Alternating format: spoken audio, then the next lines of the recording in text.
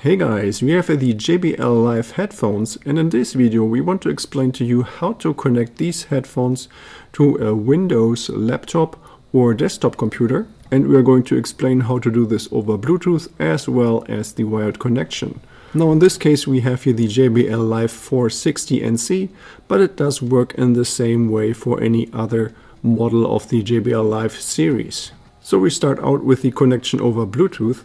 And in order to connect this to our laptop here in the background, the first thing we have to do is of course to turn on the headphones. So we're just going to slide here the slider up just for a second.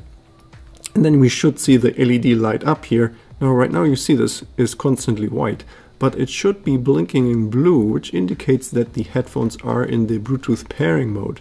And in case it doesn't blink blue for you, just press here the Bluetooth button once on the back side of that ear cup, and at least now you should definitely see the LED here blinking in blue. And this is already all we have to do on the headphones, so we can now place them to the side and go over to our laptop. And here we're going to switch to our Bluetooth settings menu, and we reach that here in the lower right corner. You should find here the Bluetooth icon. If you right click on that, then you should find here the Add a Bluetooth device option, and that will bring up the Bluetooth settings screen. So in case you don't find that Bluetooth icon in the lower right corner, then there's an alternative way to get there, and that is by going here on the lower left corner and just typing in here Bluetooth. And here you should definitely find now Bluetooth here, Bluetooth and other device settings. So we're going to click on that, and that will bring us to the exact same screen. Now the first thing we have to do here is make sure that Bluetooth is turned on. So in case yours is turned off right now, just flip the switch, turn Bluetooth on, and then we're clicking here on the top on the plus button. This will bring up this little pop-up where we can select the very first option here, Bluetooth.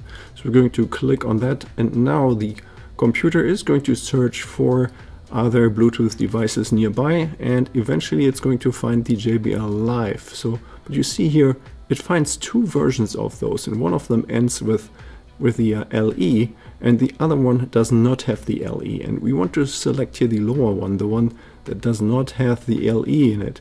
And underneath you can also see it says audio. So we're going to select that, and now the headphones are already paired with our laptop, and they are ready to be used. And you can see here we can use them for voice, so we can make phone calls with them, and we can use them for music.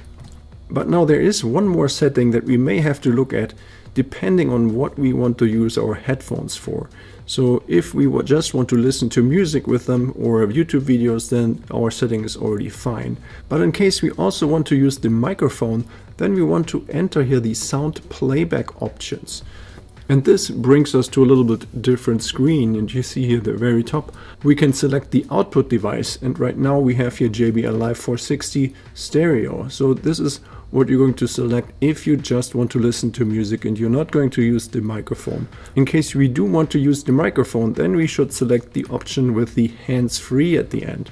And now when we go further down a little bit, there we find the input device, and here we also have to select now the JBL Live hands-free version. So this allows us then to use the microphone of our headphones as the input device, so when we're going to do Zoom calls or something like that.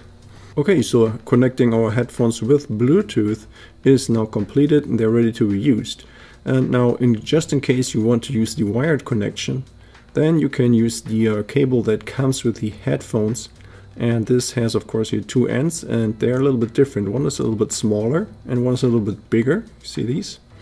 And the smaller one, that's the one that goes here into the side of the one ear cup. Just right into that hole. Just have to make sure you press it in all the way.